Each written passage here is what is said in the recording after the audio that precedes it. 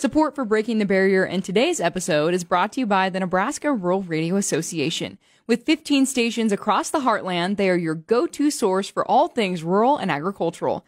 Whether you're a farmer, rancher, or just love the rural lifestyle, tune into one of the Nebraska Rural Radio Association stations for entertainment, news, and expert insights. Visit ruralradio.com to find a station near you.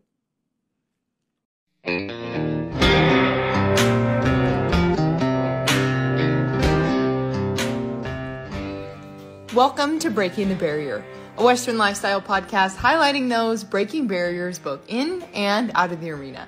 I'm your host, Rebel Sjeklocha, and Miss Rodeo Nebraska 2023. Today, I'm sitting down with the 2023 Steer Wrestling Resistol Rookie of the Year, Cash Robb. Cash, thanks for being here. Oh, thanks for having me. So you had an incredible 2023 season. In your own words, give us the rundown of what that was like for you and what your goals were coming into the season. Oh, it was awesome. It's something that honestly I kind of underestimated a little bit. I had rodeoed on my permit pretty good the first two years before this, and and it was pretty busy. But I mean, as soon as I got out here, it was crazy. It was unreal. I mean, we were going to one, if not two rodeos a day, during the fourth and all that. But it was fun. It was awesome. I had a blast. As far as goals, I had the goal of making the finals. I ended up coming a little short of that. But I mean, other than that, I ended up winning the Rookie of the Year, which was great. But no, it was fun. I had a good time though. Absolutely. So I want to rewind just a bit. For people who aren't familiar with you or haven't been following, where did you get your start in rodeo, and when did you decide that rodeoing professionally was something that you wanted to pursue? I'd always kind of done it. My dad, he steer wrestled just kind of at the circuit level, and I just growing up knowing it, that's all we did really. I mean, I wrestled in high school as well, but I mean, other than that, we were in the practice pen every day, whether it was rain, snow, or shine, and I just kind of grew up loving it. It's just something I always wanted to do, and I figured I'd like to make my money 3 seconds at a time opposed to sitting in the office all day. So. Oh, very good. Yeah. Well, of course, roading on your permit and then officially declaring this year as your rookie year. What was the biggest learning curve that you faced as you started being on the road full time? Oh, it was all a learning curve. I learned so much this year that I didn't know I even had to think about learning between whether it was entering or getting up whenever you wanted, and just, there's sometimes you didn't have to go blow the barrier out and be a three, you just had to be consistent every time. And that was one thing I learned that looking back on it, I wish I would have done a little more, was not trying to win every time, just go be consistent. And I feel like that kind of hurt me a little bit this year as far as me trying to just go beat whoever's trying to win. I just had to go just be consistent. And if I would have done that a little better this year, I think I would have had a little different outcome. But I mean, I think that's the biggest learning curve, and I'm definitely going to apply that to this next year a lot more. Absolutely. So one thing in the steer wrestling that gets talked about a lot is the camaraderie amongst all the guys that are going up and down the road. What kind of mentorship did you experience this year in your rookie year from some of those more seasoned guys? Oh, yeah, for sure. I mean, I was very blessed to be able to go with Tyler Waguespack, Jacob Talley, and then Rowdy and Ramey Parrott this year, and it was awesome. I learned so much, and them guys are tremendous. I really wouldn't have had the rookie year I did if it wasn't for them. They helped me out so much, as whether it was inside the arena or even outside the arena, as far as, getting places, knowing people to get to talk to and all that, and figuring stuff out. So, yeah. So when you were talking about the learning curve of entering rodeos and stuff like that, expand on that a little bit more and some of the challenges or strategy that's involved when you're choosing what rodeos to go to. Oh, it's crazy. I don't know. I never really thought it was like a big deal. I guess I always thought, oh yeah, you'd enter for this, and if you get it, great. If not, no. But then you don't realize when you're trying to fit 2-3 rodeos in a day that it's tricky, and you kind of got to get it. And whether it's entering on someone else in your buddy's group card that's maybe hitting a little bit better than yours or something like that, or or watching the books and just seeing, hey, there's 19 guys in this performance, they only take 10 in the performance, we maybe we should try for this one and work our plans out a little bit. It's just I never really realized how much paying attention, you had to do until this year, and it's crazy, and I'm still trying to learn how to do it, I guess. I'm definitely no wizard at it by now, by no means, but it's awesome. I mean, I feel like I was very blessed to be able to learn what I did, though. Baby steps. And, the other layer to that is how many horses get shared in the steer wrestling event. Oh, yeah. So making sure that you're mounted out properly, I'm sure, was a challenge as well.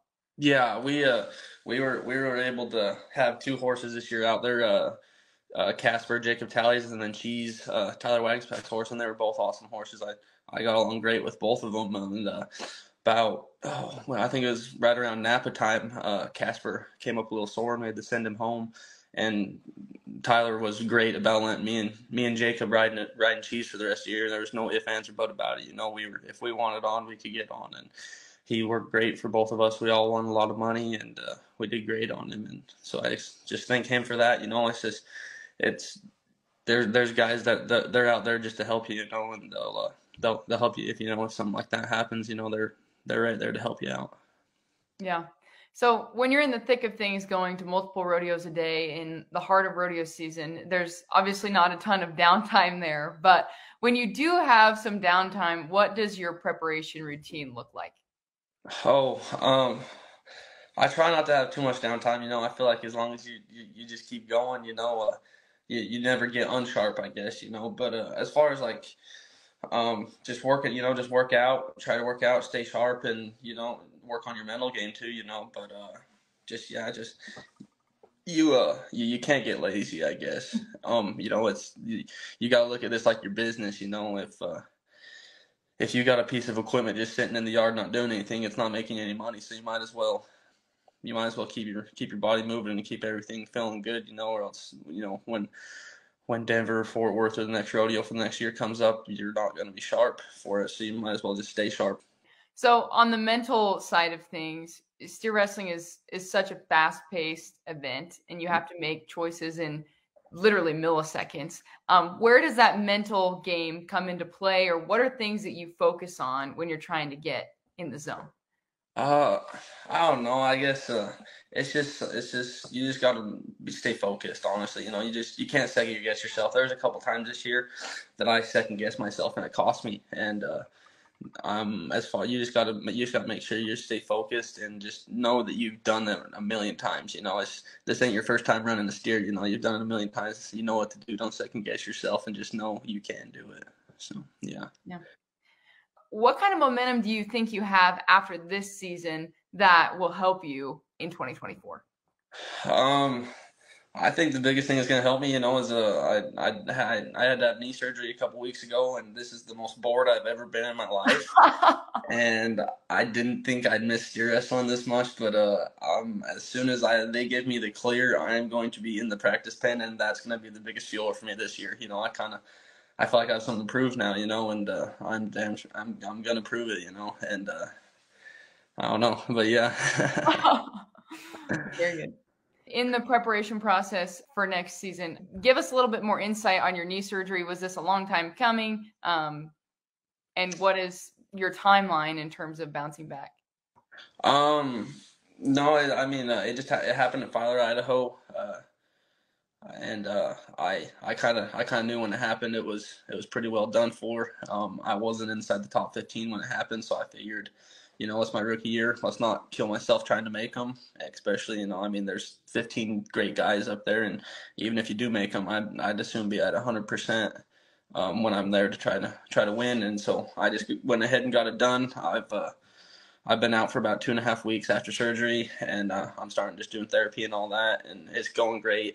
But they should clear me. I should be able to be back for San Antonio and Houston. Them should be my first 2 rodeos back. I want to rewind just a little bit. Who would you say has been the greatest influence on your career thus far, or your biggest mentor up to this point?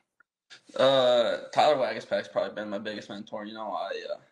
I ever since I was in high school, he's always helped me. You know, his family's always been great to me about coming down there and practicing with them and all that. And actually, I'm very blessed to be able to live with them right now while I'm in college. And I mean, we're there every day, and I'm able to stay there with them. You know, I got all my college online, so I don't got to be at campus. So I mean, he's letting me stay there. You know, I'll help them do stuff during the day, and then right around 2-3 o'clock we'll start practicing, and we'll practice till dark. And that's helped me so much tremendously. You know, just practicing and doing that with him, and he sees so much that other people don't. It's crazy how good he can break stuff down.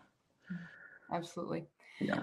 So when it comes to your Resistol Rookie of the Year honors, that's a very big deal. And while qualifying for the finals or being a world champion seems to be everyone's goal, there's multiple years to go after that particular one, but you only get one shot at being the Resistol Rookie. In your opinion, what kind of leg up does this program provide to athletes in their first year?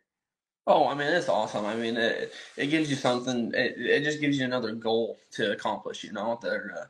When I started this year, there was I almost like I wasn't worried about Resistol. You know, until I just knew I had it in my mind. I had it made up. I was gonna win. Like there's like I wasn't gonna have it any other way. You know, I knew I was gonna win. I mean, I'm not trying to sound arrogant, I guess, but like I just had it set in my mind that that's something that I was not gonna let. Um, I guess slip out of my grasp or whatever. But it's awesome. It's a great deal that they do. You know, it gives you a little more recognition. You know, as far as that goes. You know, people kind of start to know your names, I guess, as you're younger, and you don't got to wait till you get to the finals for people to know you. Absolutely. So going through this whole year and having your experience as a rookie, what advice would you give to next year's rookie class? Whew, there's a ton of it. I mean, just I don't know, just go do what you know how to do. I guess honestly, I mean, you can't think about it. I mean, you're you're there. You're there alongside everyone else. You know, you just got to think you're as good or better than everyone else. You know, there'd be times, you know, when I doubt myself and like, oh well, you know, like there's a ton of good guys here. Like I'm going up against 100 guys, you know, and then you know, and you'd almost kind of beat yourself, but you can't let that happen. You know, you gotta know when you're backing in the box, you're the best man there, and you know, and in all honesty, you're your biggest enemy when you're out there. It's crazy how hard it gets and stuff, but you just gotta keep telling yourself, you know, like you got it. Like you can't doubt yourself, because when you start doubting yourself is when you know it's not good. Mm-hmm. So I guess that'd be the biggest thing is quit. Just don't doubt yourself. You know, just believe in yourself. Just go do what you know how to do. Absolutely. Well, it sounds like your goals in your rookie year were very clear. What does your goal setting process look like? And how do you draw those out? Oh, I don't know. I guess it's just the same as it's just my goals have been the same since I was in high school. You know, I wanted to be known as one of the greats when I'm done as far as rodeo goes. I want to be remembered. You know, I want to be talked about 20 years from now. You know, and that's still my goal, and that's always going to be my goal. And, no matter how many world titles or NFR qualifications I get, like that's all great. But I want to be remembered forever, kind of deal. You know, I want to be the O'Barry, the Steve Dohan, the John W. Jones. You know, that's what I want to be. Absolutely. Well, as we kind of round out our interview, I do have a few more fun questions for you. I'd be curious to know, what was your favorite rodeo you attended this year? Oh,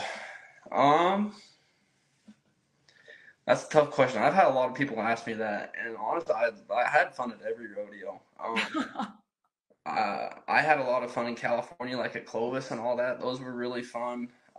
I was able to go to Calgary. I guess Calgary probably would have been one of my more favorite ones. You know, I didn't do as good as I wanted to there, but it was a really cool rodeo, and that was really fun. And then I guess, you know, just me being from Utah, I'm kind of partial to the Utah rodeos, so them are all a blast too. So, but no, I had fun. Napa was a fun one. I will say Napa was fun too. Absolutely. But I guess I don't have exactly one, but I have a couple. Yeah, absolutely.